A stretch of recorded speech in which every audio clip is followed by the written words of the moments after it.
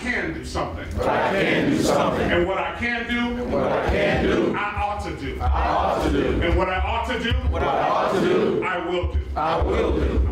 Powerful words of affirmation opened the Empowerment Summit, hosted by the Office of Black Male Advancement, OBMA.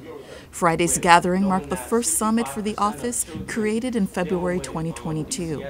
OBMA Executive Director and Roxbury native Frank Farrell wants to eliminate the obstacles that have held black men back in the city. There are a lot of, socioeconomic, barriers that, black men and boys face.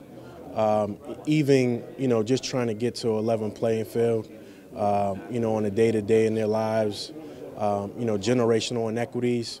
And that's why we're focusing on, through the Office of Black Male Advancement, changing the narrative and ensuring that we're creating pathways and opportunities for generational pathways to success and opportunity. The day of conversation, renewing Boston's commitment to black men and boys, stressed entrepreneurship and home ownership as means to improvement. Yet leaders are keenly aware of what black men face on a daily basis. So when we're talking about black students and our black children, they are oftentimes more than their white counterparts born into disadvantageous situations, whether it is poverty, whether they're victims of classism, racism.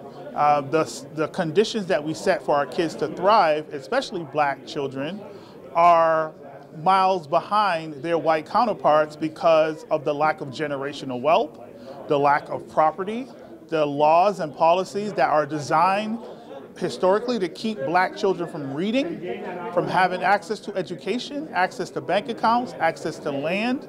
And now we are seeing the fallout, and all of a sudden people are acting like it's new when it's historically been this way for a very long time. Data from the 2023 State of Black Males in Boston report show the stakes are high. Black men are the only racial group to experience homicide as a top 5 cause of death, have the lowest rate of high school graduation, and over 60% make less than $50,000 a year. Leaders agree that engaging black boys in their formative school years is key. One of the things we learn is our boys don't understand careers. And so part of what we need is, what is the career that you want to be, right? Because if you can't see it, you can't be it. And so part of what we have to do, all of us in every city, is to show career early, show the translatable skills early, show why you want to focus on an aspirational goal in career, because school is the pathway to career pathway.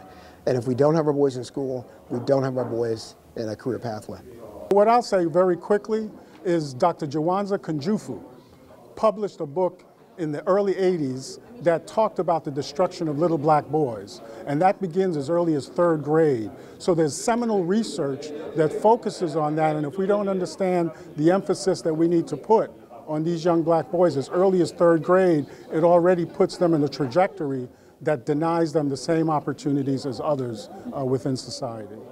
The Office of Black Male Advancement believes equitable access to opportunity for black men transforms not only their lives, but Boston's black community.